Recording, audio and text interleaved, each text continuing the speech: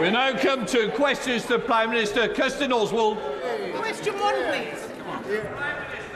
Mr. Speaker, I know the whole House will join me in congratulating John Swinney on becoming SNP leader and Scottish First Minister. I look forward to working constructively with him to deliver for the people of Scotland. Mr. Speaker, this morning I had meetings with ministerial colleagues and others. In addition to my duties in this House, I shall have further such meetings later today. Speaker, I'm glad the Honourable Lady agrees with me and the Government that we should do more to tackle youth vaping, and that's why we are bringing forward measures in the new bill to restrict the availability and appeal of vapes to children specifically, whether that's flavours or indeed marketing. As she knows, advertising of vapes is already heavily restricted by UK regulations, including a ban on advertising on television and radio and most online. Now, we've seen football take positive voluntary action in the past on issues such as this, but I will say to her that the Government will respond to the Honourable Lady's specific amendment in the usual way. We now come to Leader of the Opposition, Keir Starmer. Mr. Speaker, can I warmly welcome the new member for Blackpool South? After the representation that fine town has had recently, it's good to know they've got a proper champion back at last. Can I also warmly welcome the new Labour MP for Dover to these benches?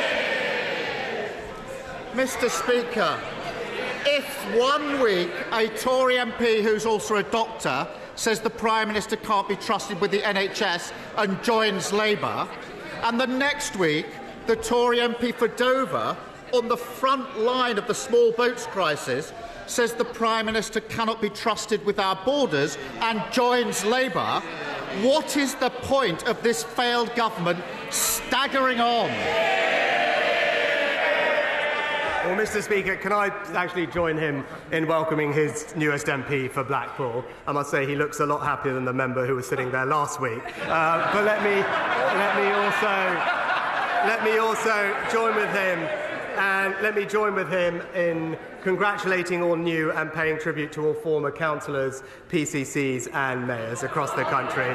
I hope his new ones do him as proud as I am of all of mine, Mr. Speaker. Great leaders like Andy Street, who leave behind a strong legacy of more homes, more jobs and more investment, in sharp contrast to the legacy left by the last Labour government, which was a letter joking that there was no money left. Well, Mr. Speaker, in addition to losing 2 Tory MPs in 2 weeks, the Prime Minister's been on the receiving end of some of the biggest by-election swings in history. He's also lost 1,500 Tory councillors, half of his party's mayors, and a leadership election to a lettuce. How many more times do the public and his own MPs need to reject him before he takes the hint?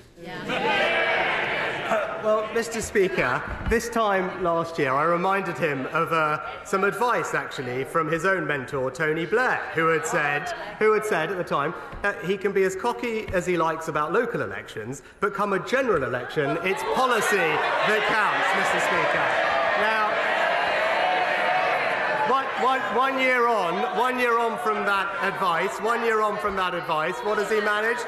£28 billion of tax rises, 70 new business regulations, 30 U-turns and a deputy leader under a police investigation. Well, I'm surprised he brought up a police investigation. I think his record is played 1, no, actually 2, the seatbelt as well. Played 2, lost 2 in relation to police investigation. But it's the same. The public keep telling him, the voters tell him it's not good enough. Instead of listening, he keeps telling them everything's fine if only they realise his greatness. He just doesn't get it. But at least after Thursday night, Mr. Speaker, he can go to the many places that he calls home and enjoy the fruits of his success. In Southampton or Downing Street, he's got great Labour councils. At his mansion in Richmond, he can enjoy a brand new Labour mayor of North Yorkshire.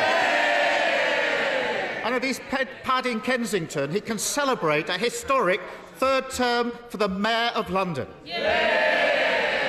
Now that he too can enjoy the benefits of this changed Labour Party, is he really still in such a hurry to get back to California? Prime Minister. Well, Mr. Speaker, I must say I was of course surprised to see the honourable gentleman in North Yorkshire, but probably not as surprised as he was when he realised he couldn't take the tube there, Mr. Speaker. But I can tell him that the people of North Yorkshire believe in hard work, secure borders, lower taxes and straight-talking common sense, Mr. Speaker. They're not going to get any of that from a virtue-signalling lawyer from North London. Well, it was great to be in Northallerton, where they just voted to reject the Prime Minister's proposition. Mr. Speaker, he's finally found something in common with the British public. No matter where he calls home, all his neighbours are backing this changed Labour Party. And they keep rejecting him because they have sussed him out. They know there's nothing behind the boasts, the gimmicks, the smug smile. He's a dodgy salesman, desperate to sell them a dud. Now, Mr. Speaker, 16 days ago, when he held a press conference claiming victory on Rwanda, he said the next few weeks will be about action. People want deeds, not words. So let's test that. How many small boat crossings have there been since he said that 16 days ago? Mr. Speaker, actually, just before we go on to that, he talked about a changed Labour Party. That's important because he talked about a changed Labour Party. He talks about it a lot. But just this morning, and he also talked about his new mayor in London. So just this morning, we've learned that the Labour mayor in London believes, and I quote, that there is an equivalence between the brutal terrorist attack of Hamas and Israel defending itself. And let me be crystal clear, there is absolutely no equivalence between a terrorist coup and a democratic state. So can I ask him now, will he take this opportunity to demonstrate that that Labour Party has changed? And will he condemn those comments from the Labour mayor? Well, I know that was the last run out before the general election, but he's getting ahead of himself in asking me questions. But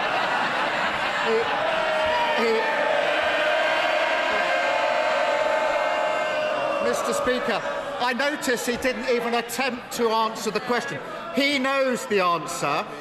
Since he claimed victory 16 days ago, there have been a staggering 2,400 small boat crossings. 2,400! That's a gimmick, not a deterrent. And those 2,400 will be added to the Tories' asylum perma-backlog, which is forecast to rise to 100,000 by the end of this year. Now, the Prime Minister pretends he will remove them all to Rwanda, but Rwanda can only take a few hundred a year. At that rate, the Prime Minister's grand plan would take over 300 years to remove them all. Mr. Speaker, that's tens of thousands of people with their claims going unprocessed, who are going to be here for their entire lifetime living in hotels at the taxpayers' expense. It is absurd to call that anything other than an amnesty handed to them by the Tory party, isn't it? Well, Mr. Speaker, he had the opportunity to condemn the comments of his mayor, a mayor who said that there is an equivalence between Hamas and Israel. He did not do that, and everyone will see what that is. That is the changed Labour Party, Mr. Speaker, right there. But since I became Prime Minister, small boat crossings are down by a third. That's because we've doubled NCA funding, increased enforcement rates, closed bank accounts, deported 24,000 people, processed more claims, and, Mr. Speaker, when it comes to border control, there is a crucial difference between us. We want secure borders. He's happy with open borders. Mr. Speaker, the whole country knows that removing less than 1% of asylum seekers isn't stopping the boats, it's granting an amnesty, a Tory amnesty.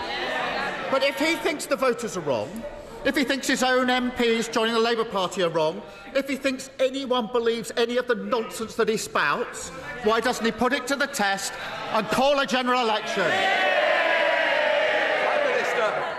Mr. Speaker, he talks about removing people. This is a person who campaigned to stop the deportation of foreign national offenders, Mr. Speaker. It shows how out of touch his values are with the British people. But, Mr. Speaker, it's yet another week where we hear nothing about his plan to do anything on the issues that matter to the country. Meanwhile, we're getting on, reforming welfare and getting people into work. He opposes it. We're controlling migration, legal and illegal. He opposes it. And as we heard, Mr. Speaker, we are boosting defence spending to strengthen our country. He opposes it. And that's the difference. He snipes from the sidelines. The Conservatives are building a brighter future. You actually made it to the end of the video. Thank you for watching the video.